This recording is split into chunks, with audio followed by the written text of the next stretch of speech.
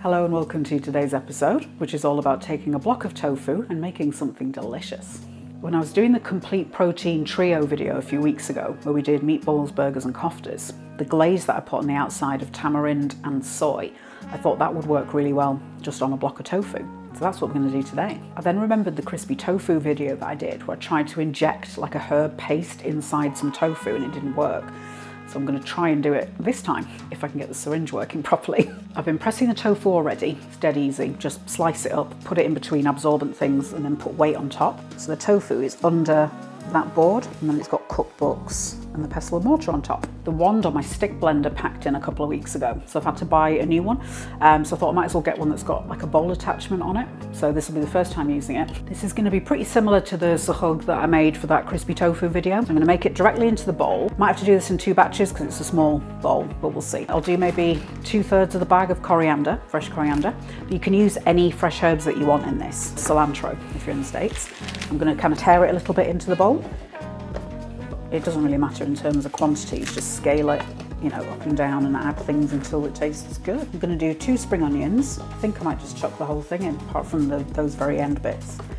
But I will kind of break them down into pieces, kind of inch pieces thereabouts. The only reason I'm breaking it down is just to make it a little bit easier on the blender and obviously to get it in there as well. I'm going to do a green jalapeno.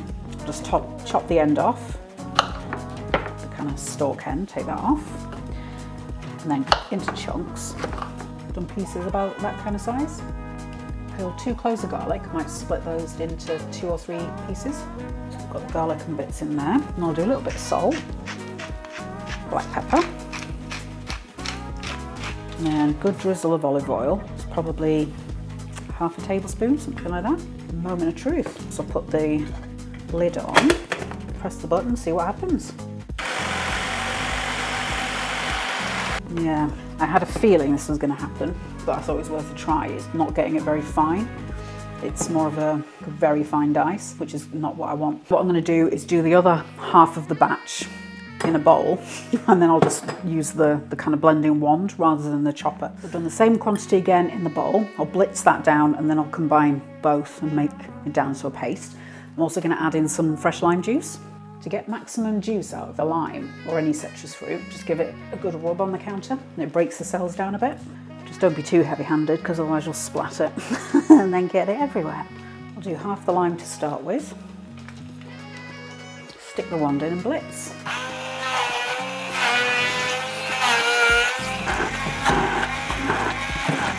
I'm going to add the mixture from the chopper bowl. It might eventually become a paste, but I don't really have time to mess around with it today.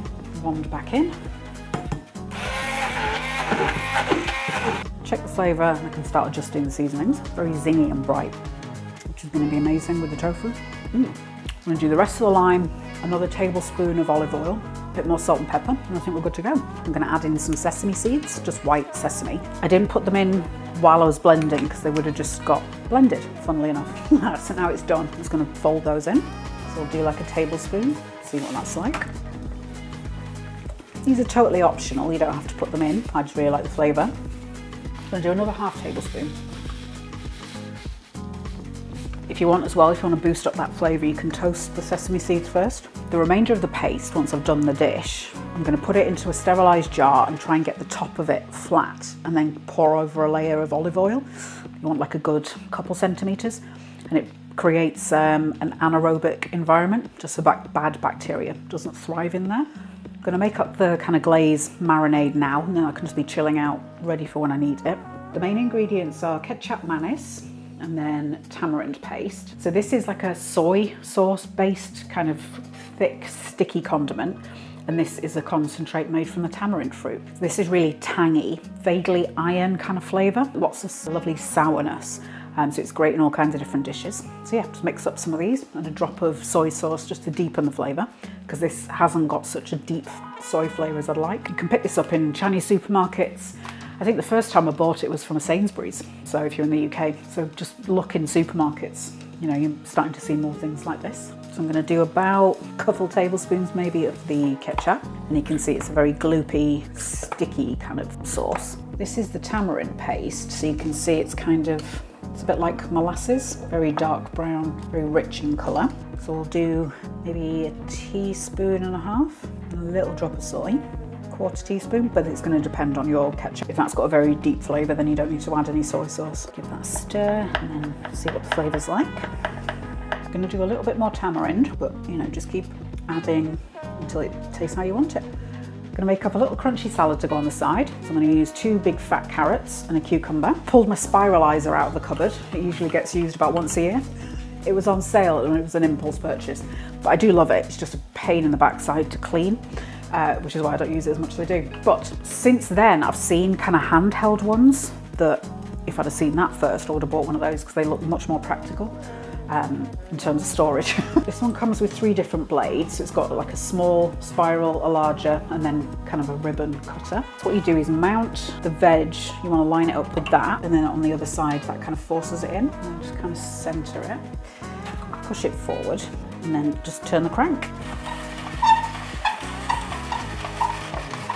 And it leaves you with the middle of the vegetable, which then goes in my mouth. I'll pull that out and do the same with the carrot. Carrots can be a little bit harder because they're a bit wonkier. You might need to just reposition it a couple of times. That was 1 carrot, so I'm just going to see what the ratio is of cucumber to carrot. You can do this with a courgette, zucchini, if you're in the States. It makes a really nice kind of noodle, so if you want something a bit lighter. So I'm just going to separate these a tiny bit. I think that'll be okay. Yeah, I'm going to make a kind of dressing, seasoning type of thing for the salad. So I'm going to lean into the Asian flavours of the tamarind and soy. I'll do a drop of soy sauce just for saltiness, a little bit of toasted sesame oil. This has got a really powerful flavour, so you don't need much, but it gives it that nice kind of lubrication. Some white rice vinegar. This is to give it some sharpness, and it cuts through the oil. And then a little bit of sweetness from some mirin. Feel free to use whatever kind of salad dressing you want in here. Sun's shining right off my neighbour's window, right into my eyes. So if I'm looking a bit cross-eyed at you, that's why. This is a very dark soy sauce, so I'm going in very lightly. So it'll be maybe a quarter teaspoon, and then I can adjust the flavour if I need to, well maybe half a teaspoon. Half a teaspoon of mirin. This is like a fermented rice extract, so it tastes a little bit winey. You could perhaps use a sweet sherry, that kind of thing. Half a teaspoon of the rice vinegar. You could use any kind of vinegar, but just bear in mind things like balsamic are going to have very bold flavour, but you could use just white vinegar or apple cider vinegar, that kind of thing. We'll start with half a teaspoon of the sesame oil, toasted sesame, picking everything up, moving it around, just to get everything all mixed together nicely. Check the flavour and adjust as necessary. Touch more soy. And then we're there. If you don't have the spiralizer, you can easily use a speed peeler and just do long ribbons, that kind of thing. Or if you've got a mandolin, set it so it's quite fine and do whole rounds of the carrots. For the cucumber, I'd split it in half and scrape the seeds out and then slice it, because the seeds are just very wet, or you can really finely slice it with a knife if you're good enough and you have that much patience, which I don't. Put this aside ready for when I need it. Moment of truth to see if I can stuff that tofu. So yeah, to press it, I just put it on a baking tray, and then I've got like sandwiched it in between some bamboo kitchen towel, but just use a tea towel, that kind of thing. So there are my slices. So I've made them kind of thick and chunky, just so then there's a nice amount of, you know, texture there. This is a block of tofu that was frozen, so just take the whole packet and put it in the freezer, and then defrost it. Freezing it forces the liquid out of it, so it gives it a denser texture, and it kind of puts some little holes in there. It's not a crucial stage, but it's one I'd recommend. It just gives a nicer bite between your back teeth. I'm just going to spoon it into the syringe. So let's have a look. Okay, so I think I'm going to probably do it in 3 places. Put the needle in. So I'm about there with the end of the needle. Maybe I'll go a bit further. Press the plunger. Pull it out a bit. Oh no! Okay. Because freezing it does make it a bit more brittle, but principles work out, so you need to not put so much in. So I'm just sort of puncturing it a few times. For this last one, I'll cut into it so that you can see how to do it. So I'm going to come in about there, slide the knife in, and try not to go all the way through. And then should give us a bit of a pocket. And we'll try and stuff that without completely disintegrating the tofu. Smearing it on the hole, and then packing it in. I'm going to do these in the air fryer to fry them. I don't know if this is going to ooze out. This recipe's been on my mind for a couple of months and it's been keeping me awake. Like, what can I do with it? Oh, and then I'll do that. And then, oh, I'm just getting very excited about it. So I'm glad I'm getting it out of my head today. But I was thinking I'd like a carbohydrate on the side of it. Initially, I thought I'd make some chickpea tofu, but then I was watching MasterChef The Professionals 2 nights ago. And there's an Indian chef on there. He did like some savoury tapioca pearls. I thought that might be really interesting to try. When I was watching the programme, I Googled savoury tapioca recipes and this dish kept coming up in the results. And then I thought, oh, I've got tapioca pearls in the cupboard. Now this morning when I came down to soak them, I realised it was sago pearls, S-A-G-O, rather than tapioca, but I think it's worked okay. So apparently sago is made from kind of tropical starches, whereas tapioca is specifically from cassava. I think in the States and other places in the world it's called yucca. I think it's the same thing. All I did for this was gave them a really good rinse 4 times under cold water. Just put the pearls in the bottom, put water over the top and mixed it around, sieved it. Once I'd rinsed them, I put them in the bowl and then kind of patted the top of it down so the pearls were flat, and then added enough water just to submerge the very top of them. And then I've left that since 10 o'clock this morning, something like that. And they've grown considerably in size and they're very kind of bouncy. I found the recipe that I'm kind of basing it on holycowvegan.net. I will stick the link in the description for you. And apparently the name is, wait for it, Sabudana Kijji. So basically we're going to fry off some spices and then add this on and fry them for a few minutes. And they'll go nice and hopefully a bit crispy on the outside, but a little bit tender. Yeah, it should be just a nice little side dish. Got about a tablespoon of sunflower oil, which I'm going to heat up in my wok. So I'll do that over medium heat. Mine goes up to 9, I'll do it on 6. I'm going to add lots of whole spices into mine, but you can do none of them, all of them, some of them, mix and match, do whatever flavours you want. I just grabbed a load of stuff out. I'll show you my herb drawer in case you want to see it.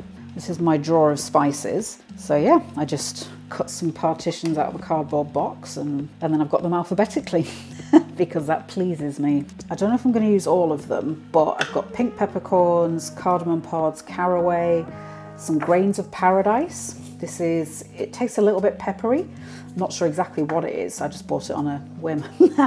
Then some fenugreek, cumin and kaffir lime leaves. I'll do the spices now because I need to crush some of them. I'm going to do the grains of paradise first, and these are quite hard, so I think I'm going to have to pummel them a little bit more than the other bits.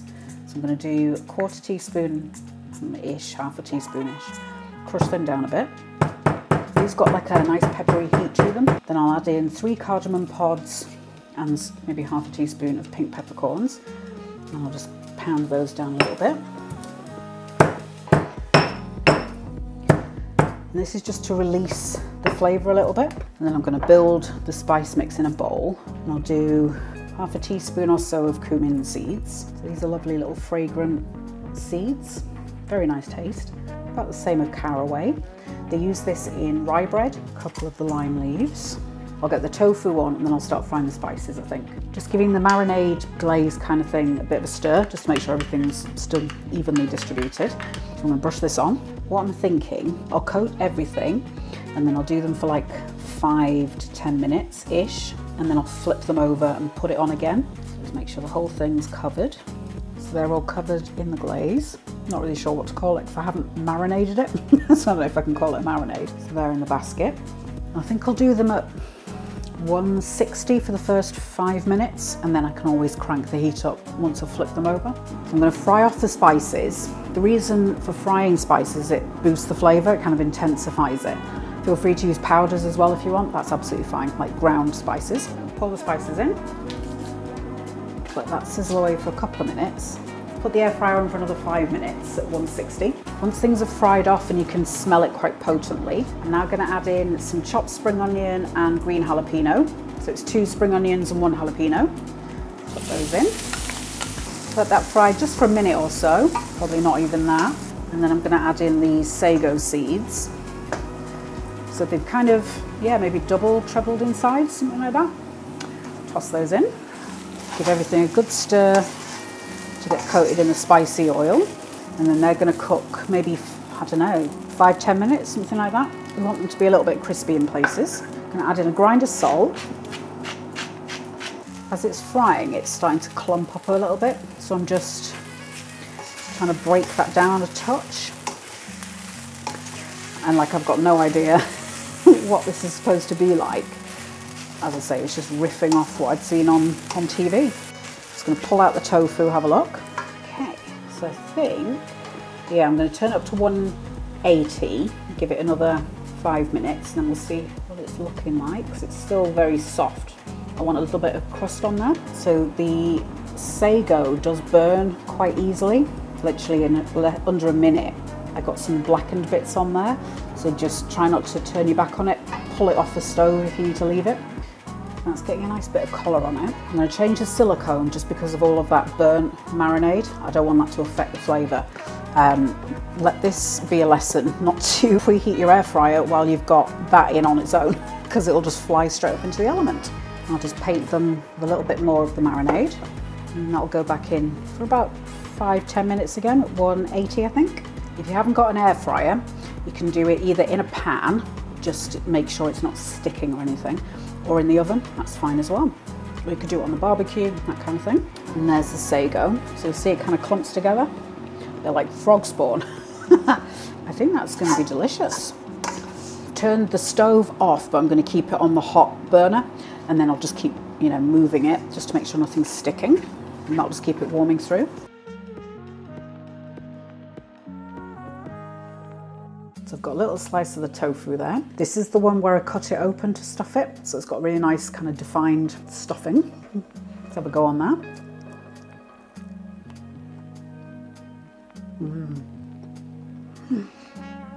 That's amazing. Those two flavours together work perfectly. The herb paste is very vibrant, bright and fresh. And then the glaze on the outside is kind of umami, tangy, quite deep, dark flavours. As I press on the tofu, it's got a very bouncy, tight kind of texture to it. Reminds me a little bit of a duck breast, that kind of texture. Yeah, so I think air frying it like that really toughens the texture up to, not unpleasantly, very pleasantly. Yeah, it gives you really nice sort of chew in your back teeth. And then the glaze on the outside, it's kind of almost like a skin. So it's got that, as you bite into it, there's a bit of resistance. That's really good. There's the sago, so it's kind of bouncy again, that kind of texture. Let's have a go. It's a little bit like a Haribo. That kind of chewiness. The way I'm describing it probably doesn't make it sound so appetizing, but honestly, that's delicious. Yeah, it needs a spicing there, because otherwise it's just a very boring, bland taste. But yeah, that's definitely getting made again. As I look at it, I think this would work really well in like a seitan salami. You could use that for the fat. I've seen people using giant couscous, like the Israeli couscous, but because that's made out of wheat, I think this is going to be better because it's got more of a fatty sort of texture to it, more of a, yeah, the same bite that fat does, like, you know, you get on the outside of a steak. The texture of it's chewy, but then in places where it's toasted, it's got kind of a nice little bit of crust on it, which is just really, really good. I think the dish is traditionally made with cubes of fried potato as well. I think the two textures there working together would be really, really good. I see why they eat it as a sort of favourite snack. Onto the little cucumber and carrot salad. Okay.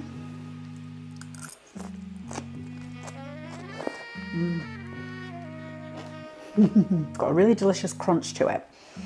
And then because I've kept the flavours kind of minimal in the dressing, it provides a nice bit of change from the sago and then the tofu as well, because they're both quite bold flavours, whereas this is just fairly mild. Like, you can still taste it's a cucumber and a carrot, along with some kind of background flavours from the soy and sesame oil. Three of them working together. It's perfect. Grabbed one of the ones I injected. Let's cut it open and see how well that worked. Yeah, so it's worked. It has worked a little bit, but I think cutting it that way, I think that's going to give you much more of the paste inside. Yeah, so I do the pocket that way. But it was worth trying it with the syringe. You know, it's good to know these things for future use.